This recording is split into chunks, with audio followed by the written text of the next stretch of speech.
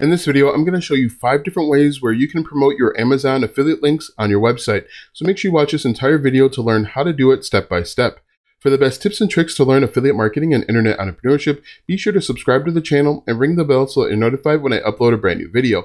Also, click the first link in the description or go to alstongodbolt.com/start for my #1 recommended way to start a full-time income online. Hello, my name is Alston Godbolt with alstongodbolt.com. I'm an affiliate marketer and internet entrepreneur who has helped thousands of people across multiple platforms make passive income, and today I want to help you. All right, so in this video, like I mentioned, I'm going to show you all of the different ways that you can promote your affiliate links right on your website. This can be a good opportunity if you do it the right way. So the first thing that we want to do is we want to go over to my website, alstongodbolt.com, and we are simply just going to create a post. So in this post, I'm just going to go over to new post here, or add new, and I'm just going to type in I'm just going to type in best watch bands for 2022, for example. So we'll say best smart watch bands for 2022. Now, obviously, when you're creating a new blog post, you want to make sure that you are creating blog posts based on what people want to know.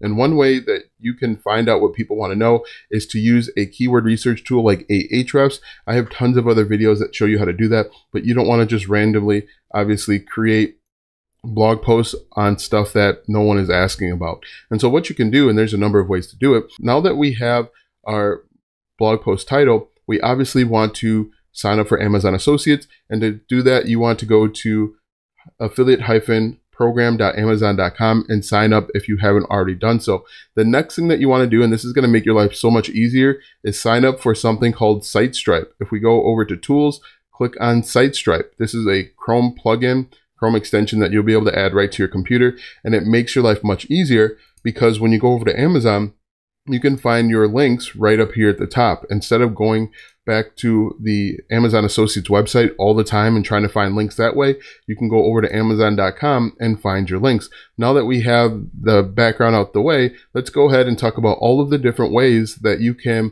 promote your affiliate links on your website. The first way, and I think the most common and easiest way, is to add it as a link. And so what we can do here is we can say, number one, we could say number 1, and we're just going to grab the title of this post like that. We're going to say this one, copy this, and go back over to our blog post and paste that in. Now that we have that, we can go back over to Amazon and we can grab our text link, and we can either do a short link or a full link. People will recommend full links when you're doing a blog. I don't know that it matters, so we're going to copy this. And we are going to paste that over here just like this. And when you're linking, you always want to open in a new tab, just like that. Click on that, and then there you go. If I go to preview, I should be able to see that this link is live. So we click on preview, and while that's working, that's the first way. And you could also include it in text throughout. You could say, this is the best smartwatch because, or smartwatch band because whatever, and then add your link in here just like that and paste it once again. Open a new tab. You should always open links in a new tab so people have to come back to your website. If we go to the test here, if I click on this, this will open up a new tab over in Amazon. This is just one way. This is the easiest and probably most obvious way.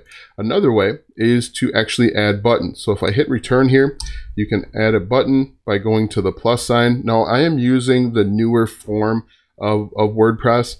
Some people will prefer the older version, the classic version. I personally don't have a problem with it either way. So we can go to button, just like this, and we'll click on buttons. And we could type in get, paste then the name, whoops, go back here. We'll copy the name just like this. And we'll go get that band today. And this is a button here. Let's see, we should probably, let's see. Let me go back here. I'm going to copy the name once again. Copy that just like that. I'm going to delete that one here and then paste in a new one. I wonder why. All right, so let's get rid of this one. We'll just delete this. We'll remove the block and we're going to click the plus sign again. We're going to add another button, and we're going to type in get the band today. All right, so that is a button. As you can see on the side here, we have different options. We can change the border radius. That's going to change what the border looks like. So that makes it look more like a button. We can increase the width so it takes up the entire screen. If we go over to preview, just like this once again, and if we take a look, you're going to see that it takes up the whole screen. And then of course we want to make sure that we add in our link. We can grab our link once again from SiteStripe, which I certainly recommend. Go to full link, copy this, go back over to our web page here, paste that in, open a new tab, just like that. And if we go back over to our button, as you can see, it actually shows up full screen on the side. Now, because the button's not active, it's not going to go anywhere. If I click on refresh, it should work this time because it's active. So as you can see there, it opens up in a new tab, just like that. So that is the second way. The next way that you can add your links is to simply go up to SiteStripe once again, and you can get an image. Now, the key to one of the issues or one of the rules that Amazon has is that you cannot use non-approved images. And these are one of the images that are approved, so you have to use these. So we copied it. I'm going to go to paste that in just like that. Paste it in just like that. Okay, that didn't work. Let's go back over to Amazon and let's see, we're copy this once again, go back over.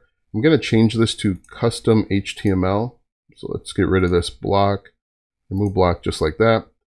Let's remove this block also. Remove. We're going to click the plus sign, and here I'm going to type in custom HTML. So we'll do that. We paste that in, then we click on preview. You're going to see what that watch looks like. And then once again, if we refresh this page, you're going to see that there is a giant watch here. Let's go ahead and click preview once again. Let's see if this works. Now you do have the ability to change the watch size. As you saw, I chose large, but you can also do small and medium as well. We go back over here, boom, as you can see, there is the watch. And what I'll do is I'll actually just show you the different sizes for comparison. So we'll go to medium, we're gonna copy this. Now, if they give you custom HTML, it is important that you do not change it at all.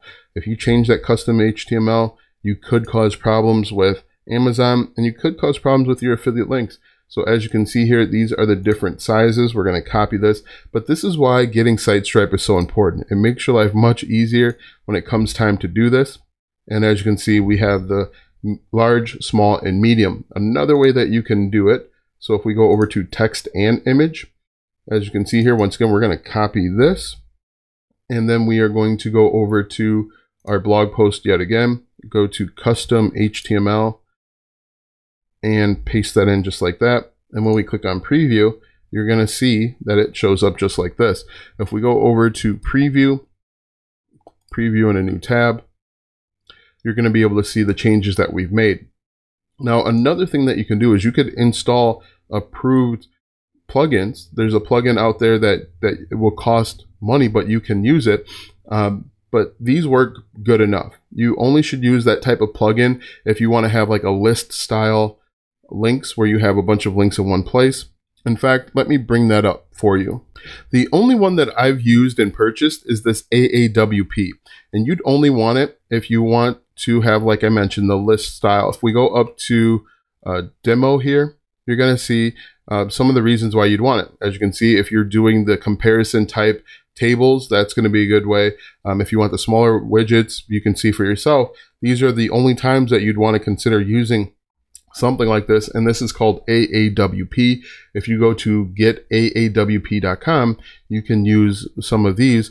But I mean, for most people, if you're only having or discussing one product on a website, this is going to work for you. This would work if you had like 20 best computers under $500, and then you could line them up side by side and people can make a comparison. But if we go back over to Amazon, another way that you can do it is I really like this custom here. If we look at this custom, once again, it's HTML code.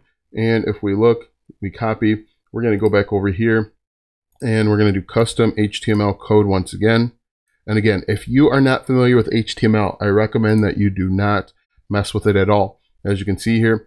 The only thing is these kind of look like ads, and so it can be off-putting to some people. And let's see if we can add in another one.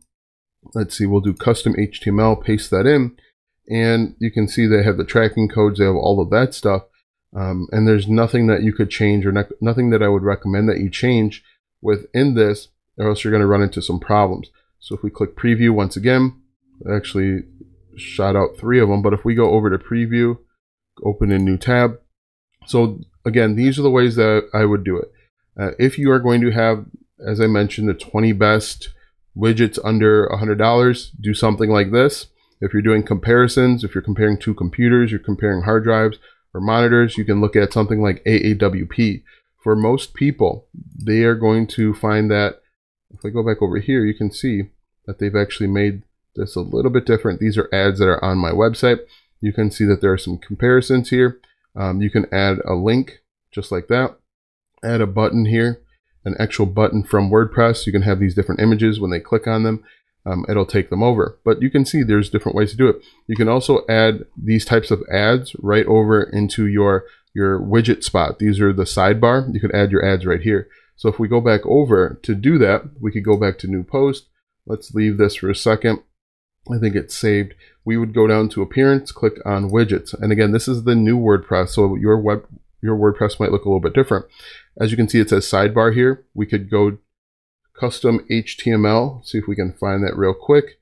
Custom HTML, drag this over right here. And then we could say smart watch band, just like this. And then we could go back over to SiteStripe, find our image. Let's see, we want this one. So we're going to copy this once again, copy that. And then if we go back to our web page, we can paste in our custom HTML, click save. And then if we go to, let's go to alstongodbolt.com, like that.